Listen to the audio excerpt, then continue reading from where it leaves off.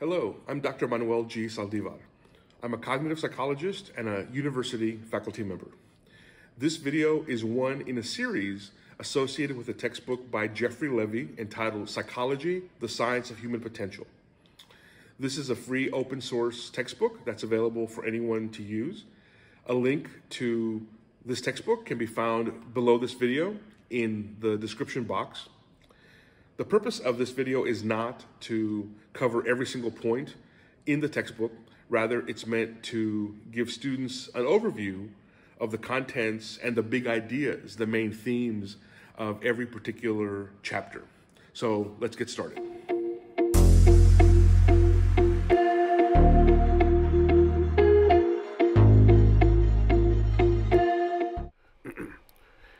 In prior chapters of Levy's textbook, we've explored the roots of human behavior that tend to be involuntary, or at least outside of our conscious control, such as emotional responses and motivations for behavior. In this chapter, chapter 5, we're going to begin to explore a behavior that not only is usually within our conscious control, but often usually requires that we really pay close attention to what we're doing. And especially be conscious of the stuff happening in the world around us. And this behavior is learning. Now, Levy defines learning in this chapter as an adaptive process whereby individuals acquire the ability to predict and control the environment around them. An example is a child walking around in the rain. Even if that child doesn't understand the scientific explanation of why it rains, why rain happens, they can learn to associate dark clouds, thunder, with a high likelihood of rain. And they prepare for that possibility.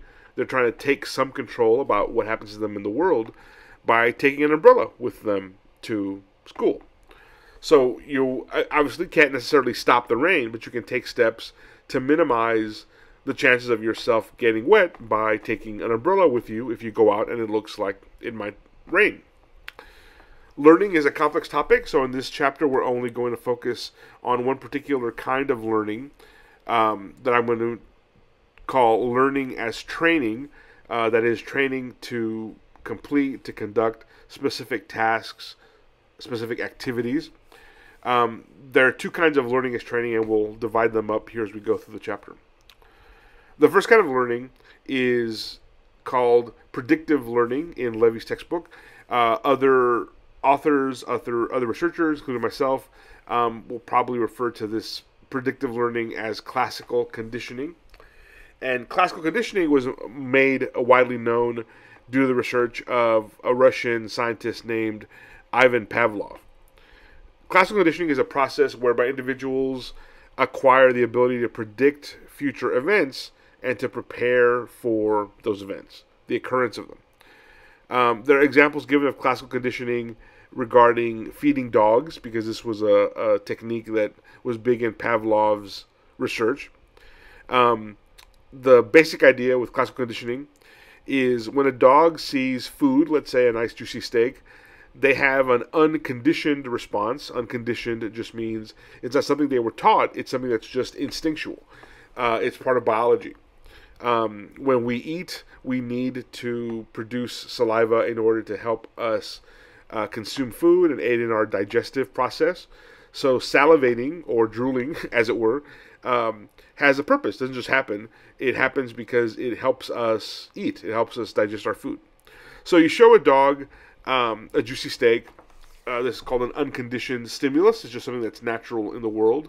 A steak, meat, food, whatever it is. And the dog will have an unconditioned response, salivating or drooling. Again, this is something that has evolved because it helps dogs, in this case, or other species, survive. Pavlov's research was able to indicate is you can then shift to what's called a neutral stimulus, something that we perceive in the world around us that doesn't have a particular kind of desired outcome or reaction, like ringing a bell.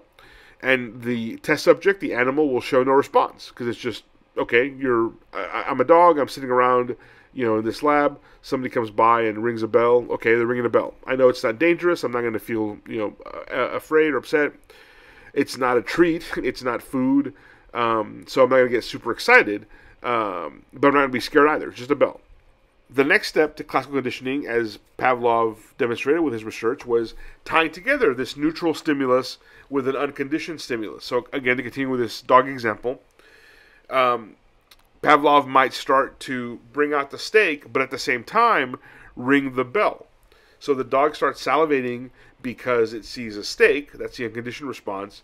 But over time, and you have to repeat, we'll repeat this with some regularity for it to really start to have an effect. The dog also associates the ringing bell with being fed this juicy steak.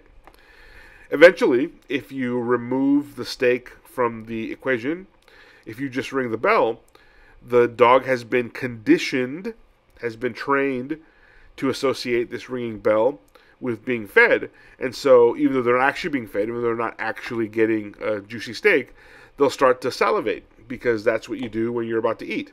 And even though there isn't a steak there, the bell has become so strongly associated in the dog's mind with being fed, with eating a steak, they'll salivate in response to a steak that isn't there because the bell is kind of standing in for the steak. So that's an example of classical conditioning. The second kind of learning that's discussed in Levy's textbook, he calls control learning. Other researchers, again, and other psychologists like myself, will also use the term operant conditioning. And this is based on the research of psychologists Edward Thorndike and B.F. Skinner. So this takes us, Pavlov was operating in the early 1900s through about the 1920s, 1930s. Thorndike and Skinner take us from the 30s, 40s, 50s, all the way up until the 60s. That's when they were doing their research. Operant conditioning is a little more complex, but sort of a roughly similar idea in that you're trying to give some, present stimuli to directly influence how people are behaving. Operant conditioning is based on what are called schedules, and you can just think of a schedule as a series of steps, or if you will, a recipe that you follow with the goal of trying to elicit a certain kind of behavior. So you begin with a process of reinforcement that is meant to increase the behavior that's happening. So this reinforcement, your goal, your immediate goal is to keep a certain behavior happening. If you want to decrease a certain behavior, if you want the test subject to stop doing or diminish how much they're doing a certain thing, then you would come up with some kind of punishment. So let's look at these separately. Positive reinforcement, you add what the textbook calls an appetitive stimulus. An appetitive stimulus is a stimulus, something we perceive in the world around us that we like, that we want more of. So that's an example of trying to teach a dog to sit. If it sits successfully, you give it a treat. The dog likes treats, so it's going to keep trying to sit, to do what pleases you, sitting, in order to keep getting treats. That's positive reinforcement. That's a way of increasing that behavior of sitting. You can also use negative reinforcement. There are two categories to this, escape and active avoidance. So an example of escape as negative reinforcement, you get up in the morning because your alarm goes off. You're not super happy about getting up, but you know you have to get up, so you've set your alarm. Removing that stimuli, the ringing of your alarm, by doing what you're supposed to do, is called a negative reinforcement, an escape reinforcement. So again, here you're turning off your alarm clock, or let's say you have an alarm ring on your phone or whatever. You turn off the alarm by hitting the off button or the snooze button. You are doing what you have to do. You're getting up out of bed. You're getting woken up because the alarm is ringing.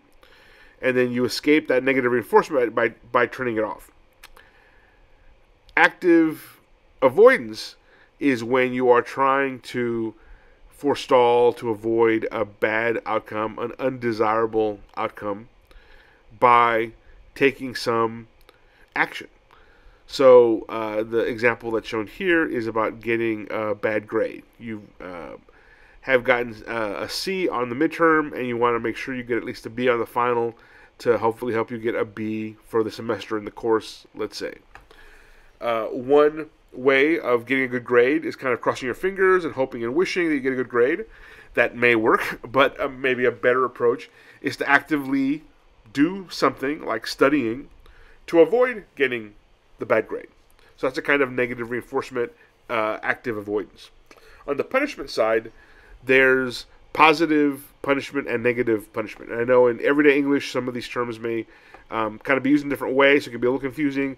But here again, we're focusing on how psychology uses these terms. So a positive punishment would be adding what's called a noxious stimuli, adding some thing that happens that you don't like that this thing is happening. For example, some parents may spank their children if they do something like cursing or using inappropriate language.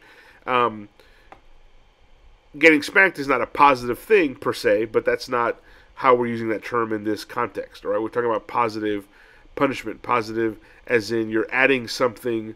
Just like a plus sign, you're adding something to the equation, in this case spanking, to try and apply some kind of punishment to the situation in order to get a child, in this case, to stop doing something. The other kind of punishment, again, with an aim towards decreasing a certain kind of behavior, is a negative punishment, and that's where you remove something desirable. You remove a reward in order to decrease behavior. So let's say, again, same situation, a child is using inappropriate language. You may decide, instead of spanking them because you're against spanking, corporal punishment, whatever, you decide, okay, I'm not going to spank this child because that's not something I choose to do as a parent.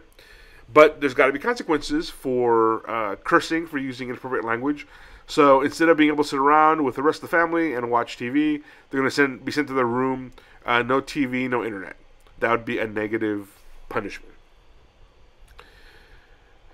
Again, in predictive learning, which would be classical conditioning in our example, there's usually a connection between some biologically significant stimulus, like food or feelings of shock, negative emotion, and the response being studied, salivation or an increase in heart rate. There's an example in the reading about electrical shock and heart rate. If that seems familiar to you, you can review that in the textbook. So predictive learning or classical conditioning, the major variables, the relationship, the connection between the stimulus and the response is rooted ultimately in some kind of biological relationship. In control learning, or operant conditioning, as I'm going to call it, the connection between the response and the stimulus is much more arbitrary. There's not necessarily a natural, real-world connection between the response and stimulus, but what matters is being able to create this schedule of reinforcement to increase behaviors you want to increase, you want to become more prevalent, and again, using a schedule of reinforcement to decrease behaviors that you want to diminish or try and reduce the number of. For example, and the textbook goes into more detail about this if you want to kind of review it, there's not a genetic relationship between completing a maze or pressing a bar, as rats are often taught to do in different kinds of studies. Complete a maze, you get a treat. Press this bar in your cage, and the bar just kind of records an electrical signal. That's not necessarily stuff that rats do in the wild.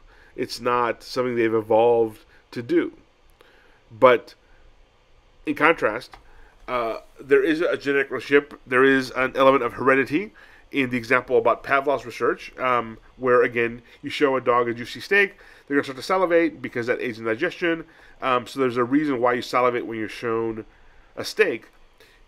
And, of course, showing or putting a rat in a maze or getting it to do some kind of pressing of a bar in its cage, you can train the animal to do that, but they're not kind of falling back on natural behaviors. It's a behavior that is entirely taught to them, and they're sort of forced to do by the situation, the circumstances they're in. At the heart of operant conditioning, again, this is the B.F. Skinner, Edward Thorndike school of also called control learning in Levy's text. You have this series of rewards and punishments that are meant to shape behavior. The roots of classical and operant conditioning go back more than a century by this point, but the main takeaway that I want you to have from this chapter is that we tend to think of learning in the sense of learning in school, formal schooling, formal education. But it's important to remember that a lot of learning is really training to perform specific tasks. And that learning can happen in ways that often are outside of our conscious attention. Nonetheless, they are very important to who we are, to our ability to survive as human beings. We'll dig more into this concept of different kinds of learning in the next chapter. That concludes today's video. I hope you've found this overview helpful for your own studies. Please don't forget to like and subscribe if you found this video useful. It really helps my YouTube channel grow. Good luck with your continuing studies of psychology as well as with the rest of your college career. Take care.